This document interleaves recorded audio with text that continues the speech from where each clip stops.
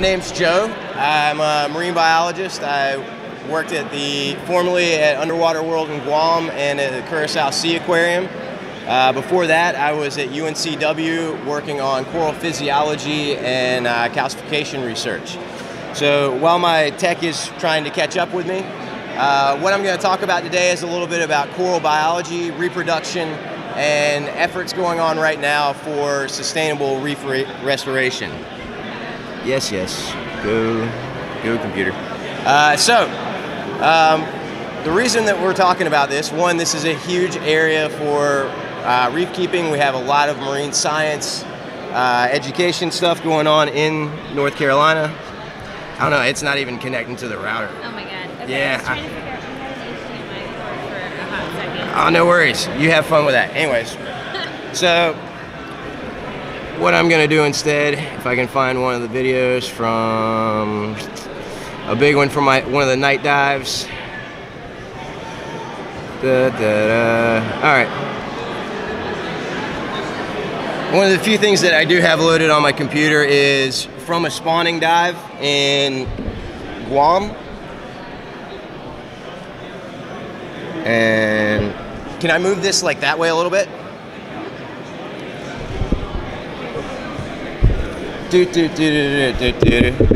So when the coral spawning's going on, they're not the only thing spawning. It's actually a coordinated mass spawning event between lots of different species. But the corals are the ones that we're primarily concerned with. But what you see here are all different kinds of zooplankton I've got together in a light trap. When a lot of these organisms spawn, especially those that are hermaphroditic, so that have separate male and female sexes, the females will release the egg bundle packets first, which are buoyant, so they float up to the surface. The males will then release the sperm off of a chemical cue, and it all kind of mixes in a big soup. But while that's going on, you have all different other species that are doing the same thing. There'll be sea urchins breeding, sea stars, all different kinds of worms, which is actually what you saw in the beginning of the video. If you watch around my light source, a lot of these things are what's called positively phototaxic. So they're attracted to light, and they will aggregate either near the surface, which will be the moonlight, or if the nearest brightest light source, which is usually the flashlight that you're holding. So, another one.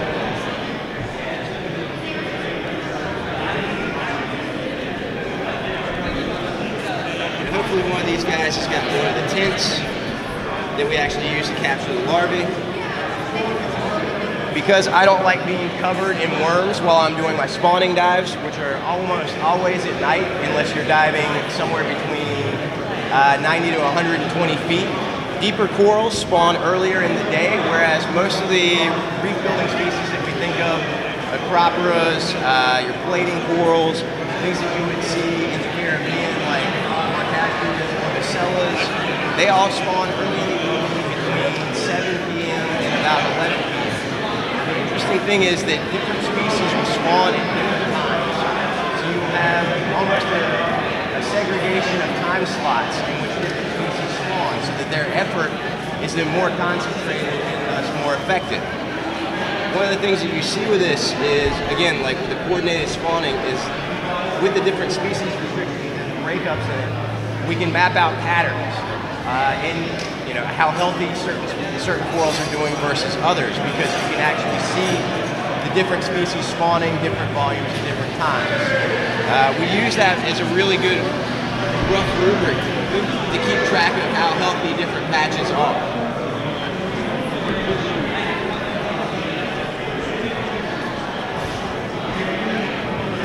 That's something else. That's not nearly as cool. But again, so what you're seeing in this video is then all of these other organisms that are spawning at the same time. I gotta learn how to use this thing backwards. So what these worms actually are, they're called epitopes. It's a reproductive section of the worm. The head of the worm is actually still living in the bottom where it's perfectly safe, can't be eaten by predatory reef fish. One of the ways that we know that the corals are about to spawn is that you hear it sounds like the reef itself becomes alive. And it's not just all of these different kinds of things.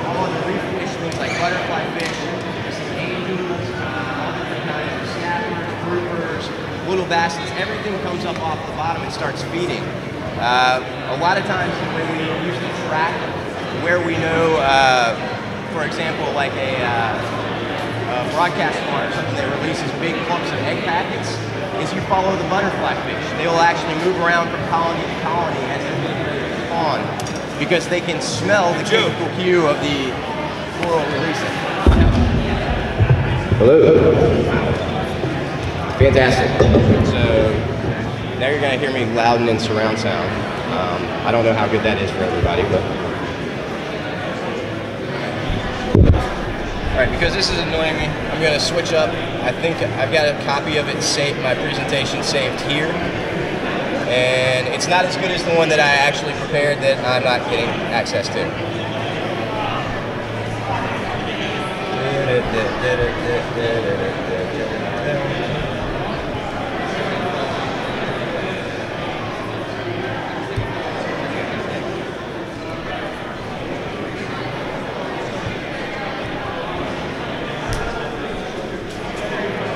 Really?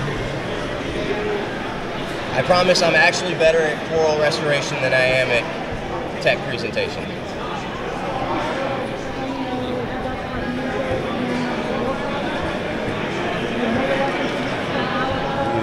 Presentation mode. Enter slideshare. Horrendous. I hate you, computer. It's like it's trying to make me look bad. I usually do a pretty good job on my own, so I'm actually, I kind of take to the computer because I really don't need help at screwing this up. All right, and now it's locking up on me. Sweet. Thank you, technology.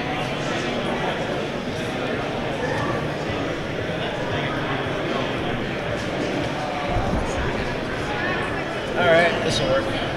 All right, so one of the main things that I wanted to talk about, because that's why I was talking about coral spawning, is SEACOR. It's an international program. It's interesting to us because it's made up mostly of zoos and aquariums. The Florida and Georgia Aquarium, Shed Aquarium, California, Steinhardt Aquarium, was it Rotterdam Zoo and Aquarium, Columbus Zoo and Aquarium. A lot of different facilities are associated with this program. And what we're doing is we're going out, and there's like 8 more sites now that they're using. We're working specifically with the crop of Palmata. That was the main focus of the entire project. Just looking at how to restore these corals, because they made up a huge chunk of the shallow reef throughout the majority of the Caribbean. And over 90 to 95% have been lost in the last 50 to 30 years due to all sorts of different kinds of factors. But I'm going to talk about fun stuff today. I get to do enough doom and gloom. So we work sometimes combined with NOAA. But at this point, the whole operation has expanded. It started out with about 2 dozen people that just really wanted to see if they could make something more happen in coral restoration. The head guy is Dirk Peterson. One of the head guys, he did his PhD at the University of Amsterdam on coral settlement. And he was able to spawn and settle corals in captivity. And that sort of led to the hypothesis, okay, if we can do this once in a lab, why can't we do it more in different places, especially in the field, and really step up our ability to restore threatened reefs? The idea now, it's grown from just being able to do this to they will put back 1 million corals a year. This is part of the building process. I guess I should probably talk into this microphone. This is going to be neat. All right, can I do both at once? Y'all all hear me just anyways? Screw it on the mic. It's making my life more complicated. So, project location. This is where I was for the last, 5 years before I moved to Guam. They set up shop in Curacao mainly because it's out of the hurricane belt, so it doesn't do you a lot of good to set up a restoration facility that gets smashed every 2 years. So Curacao is out of the hurricane belt, but also due to the bathymetry, there's a very stable water temperature. One of the problems you run into with corals is that they like to grow in nice, shallow, clear water. Areas like the Florida Keys, you have hundreds of square miles where the water is no deeper than 20 or 30 feet.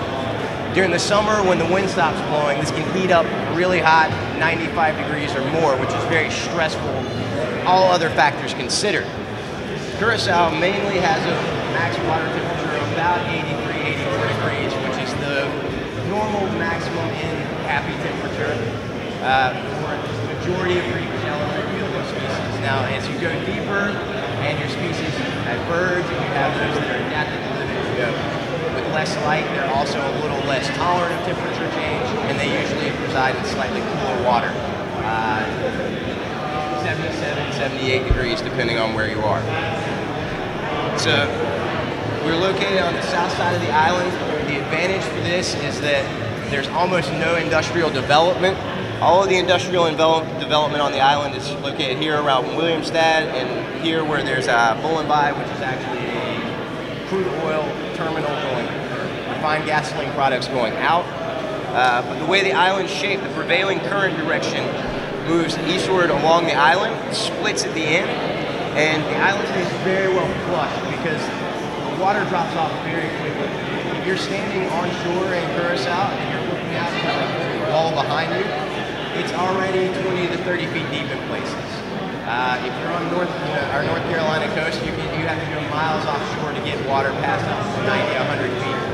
Within a quarter mile of shore, you're at 1,000 feet of water in Curacao, so it drops off very abruptly.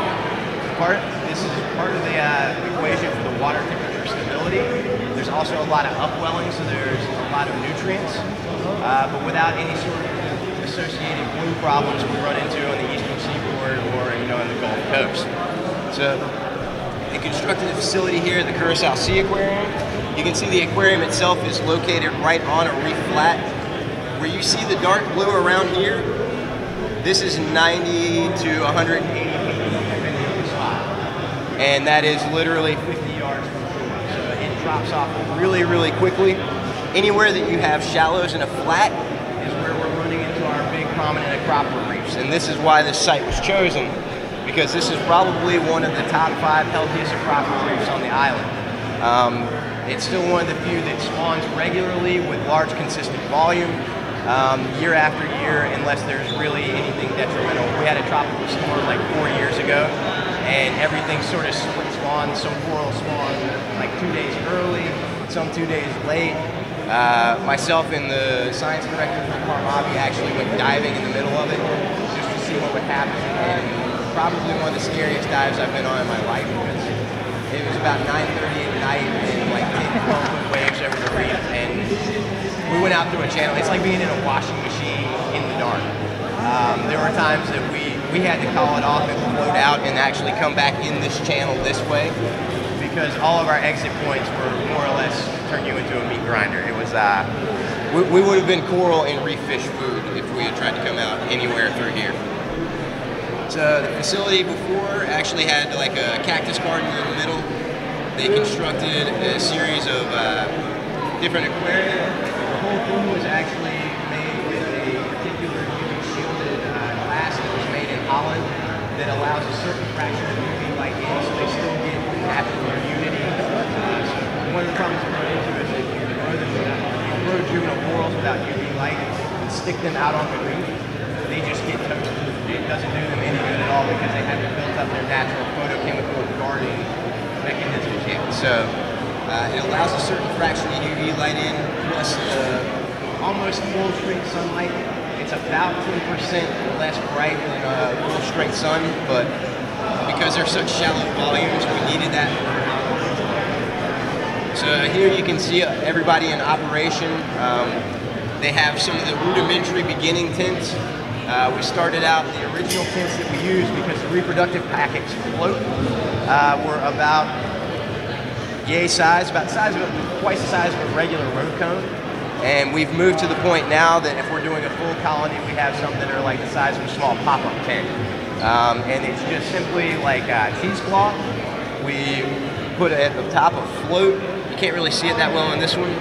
And then we're using 60 milliliter falcon tubes. So all of the egg sperm bundles will float up into these things. We can seal them off underwater, bring them back to the lab, and then in that process we do the cross-fertilization.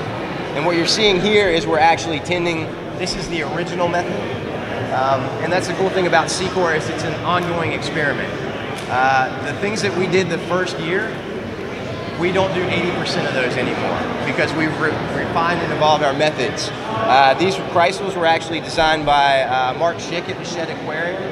It's run by a water pump that runs small spray nozzles to keep the egg packets and the larvae themselves from sticking to the sides because they're still essentially a single cell layer, and they're very subject to shear resistance.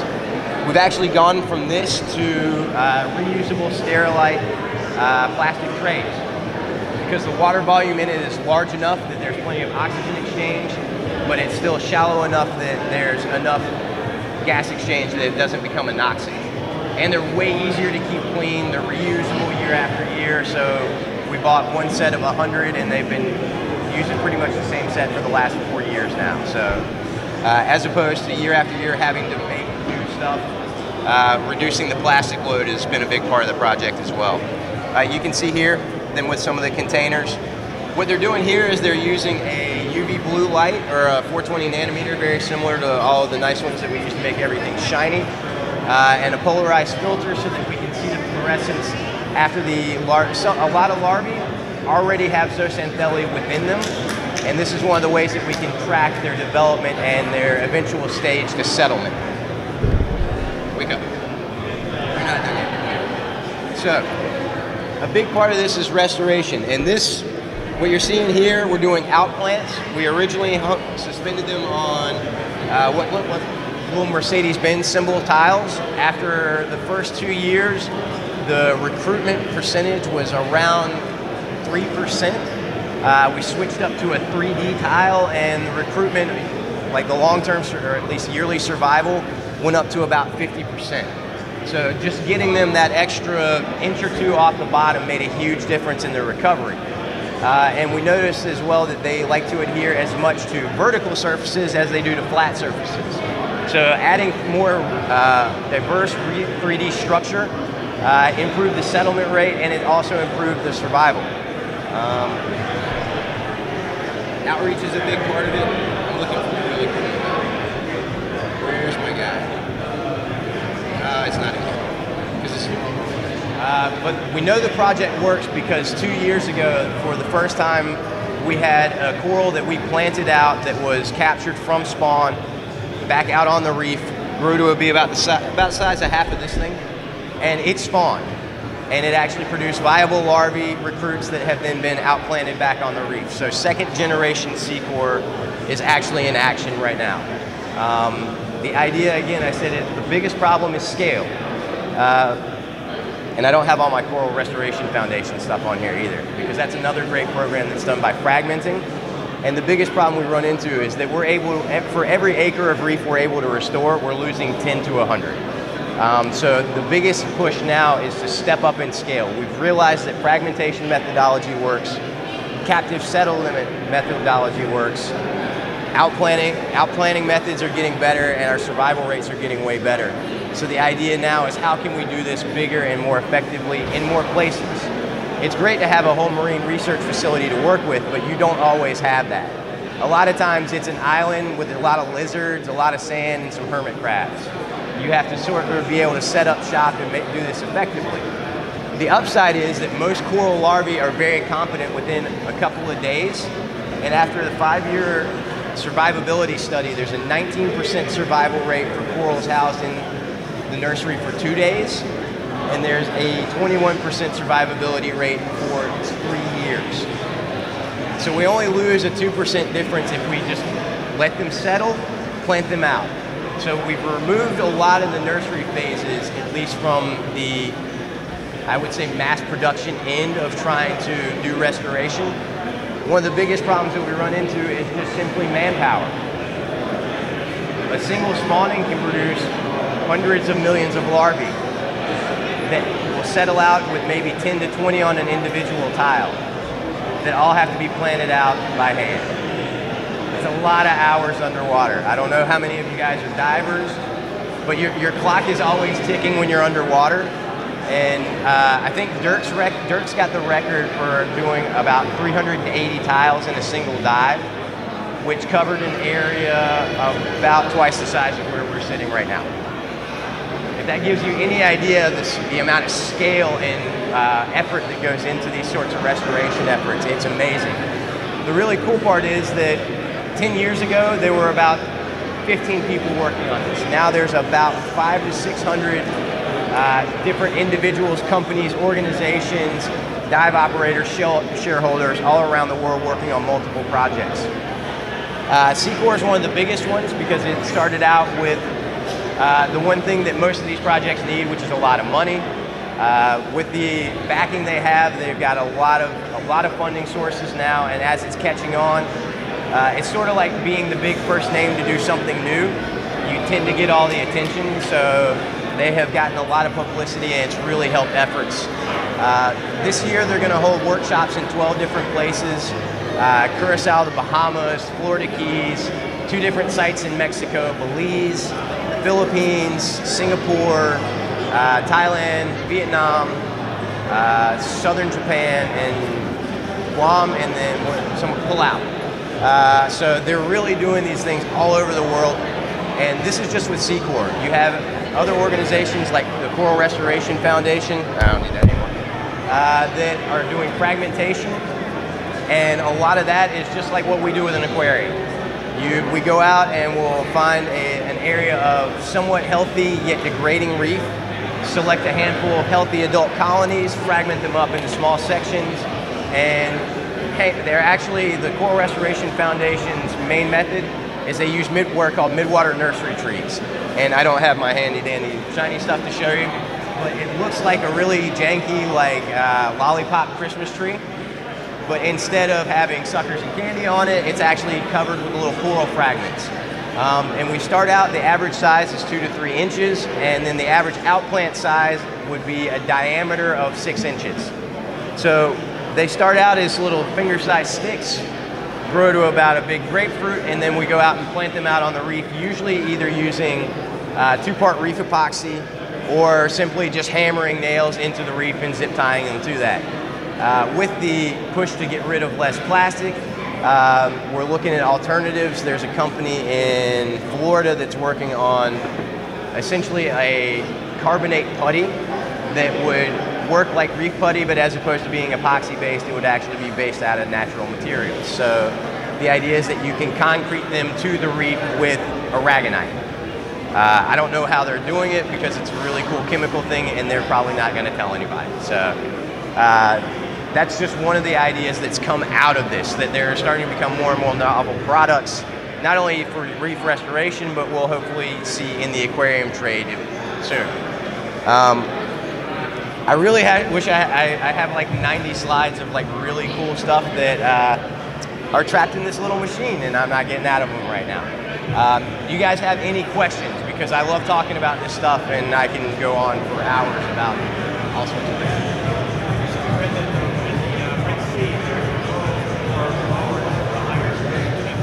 Yes. Yes, that's one of the things that's on there. Is on Curacao, there's a water treatment. It's the desalination plant. Their effluent water is about 2 parts per thousand higher than normal, and the water temperature is about 5 degrees Fahrenheit warmer than average. So during the summer, it's 92 degrees in the outflow. And in just the 60 years that that facility has been there, there's been a die-off of a lot of different species of brain corals, but there's been a lot of survivors too. And to the point that they're coming back, and most of those are actually producing stronger, more resilient larvae than the ones literally 200 yards downstream in the normal reef temperature. USGS is doing a study looking at sort of the reverse effect of where are places that coral should be doing badly and are doing well. One of the biggest things that we've looked at with reef loss is, if you think of it as a building on fire, we always look at the part of the building that's on fire and how to put that out, as opposed to why is everything else not on fire that should be. And when we start taking more different looks and more different approaches, we're starting to put together a more holistic restoration strategy that's based not just off of this one big concept of we do this and it works here. Well, what works in each particular area, what works in each particular facility. And again, like some of the cool stuff I had is about some of the genetics work that's being done at Nova Southeast.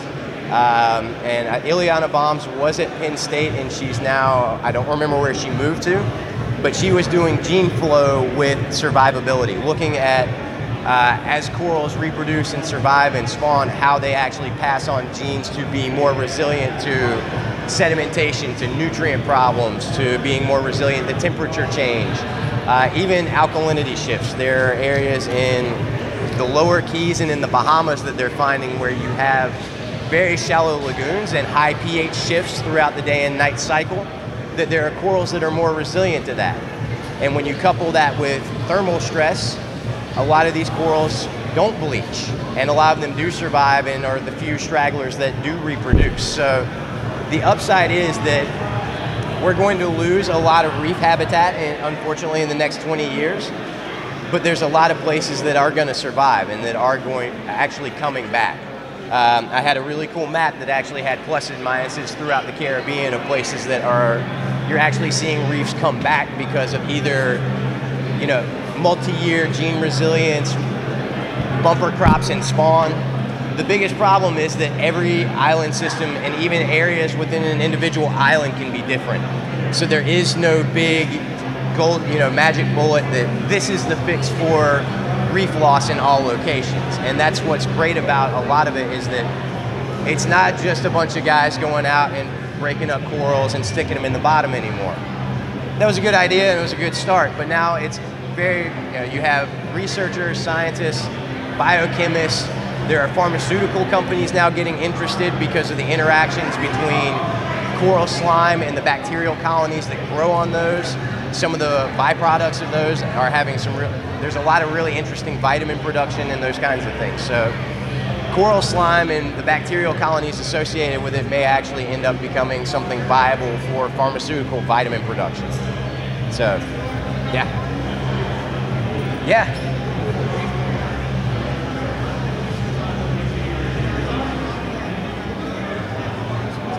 I mean, anytime you're taking a healthy, happy coral out of the wild and not putting pieces back, yeah, that's going to be a negative. But if you look at the gross overall,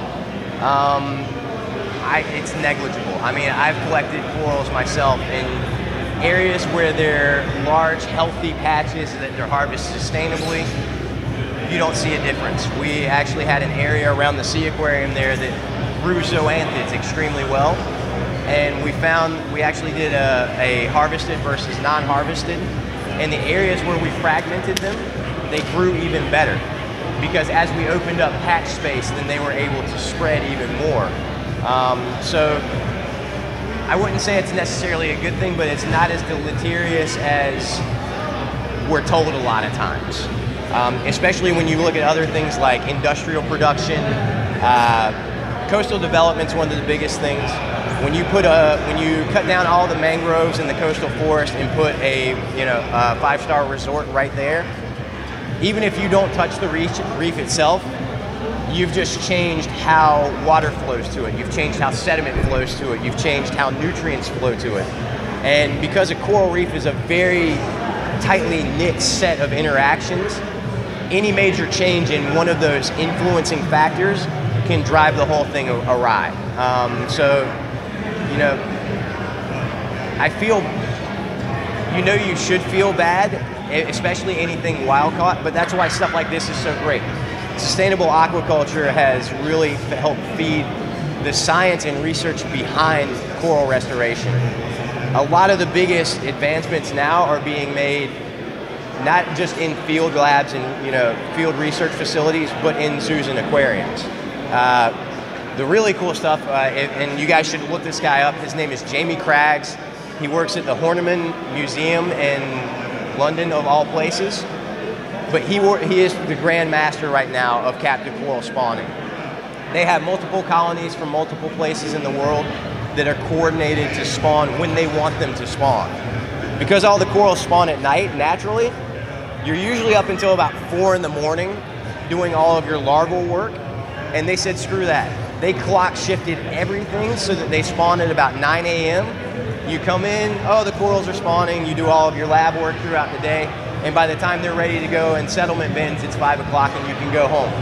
Somebody's got to stay overnight and, you know, keep an eye on everything. But the having to be up at 5 in the morning pipetting larvae from one spot to another, they have completely circumvented that just using, you know, indoor lab techniques, which is amazing. Yeah, photo shift. And corals photo shift very, very easily. You can clock shift them to a couple of different regimes, so it's really cool what can be done, and that so much is being done in captivity. A lot of this stuff is then the same things, you know, the techniques that are easier to develop in a lab, what works the best, easiest, and fastest is what you apply in the field. So we save a lot of field time by circumventing it with a lot of lab work, backing it up. Yeah, good one, man. Cool. Anybody else? Anything you want to know about? Oh yeah, and actually what I'm going to try to do, I'm going to give Grace, once I don't destroy this thing with a hammer, I'm going to send her a copy of my presentation, not only with everything that's in it, but with links to all of the really cool stuff. If you guys like to follow people on like Twitter, Facebook, I have like a list of like 40 people that if you want to see cool stuff about like baby corals, reef restoration, like positive things going on with the ocean. You know, whenever you're having a crappy day, there's nothing like watching baby corals grow. So, yeah. So hopefully after the event, you'll be able to, it may take me a day or two to get it all to her, but you should be able to find it on the Sustainable Reef website and all of the links to all of these different programs and things like that. So, groovy. Thank you. Sorry for all of the technical failure, and you just have to sit here and listen to me, and hopefully I don't look too terrible. Yeah, no problem, guys. Thank you. Huh? 2011, I moved from UNCW to Curacao. So.